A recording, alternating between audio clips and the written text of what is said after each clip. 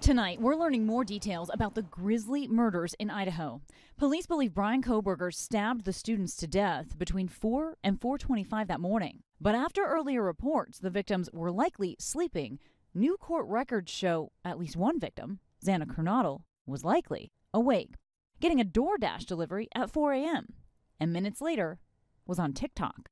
One of the surviving roommates hearing cries from Xana's room, then opening her own door to see that masked man coming toward her, so close she could see his bushy eyebrows before he walked past her and out the sliding glass door.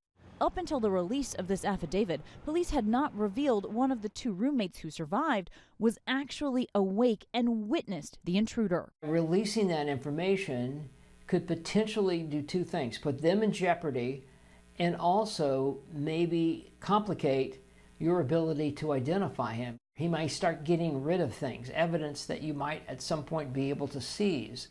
Police say last fall, Kohberger, a graduate student in criminology, applied for an internship with local police in nearby Pullman, Washington. Around the same time, investigators say cell phone data shows he made at least a dozen late-night or early morning trips near the victim's home. Kaylee Gonzalez's father trying to find out why the killer went after these students. There's still more to be gathered. I think it was a restaurant or a coffee shop or something like that that put this predator on their path.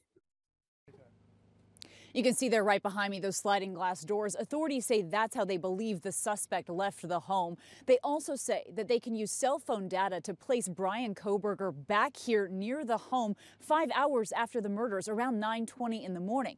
It was also nearly 3 more hours before that initial 911 call was made. Kana Whitworth, ABC News, Moscow, Idaho.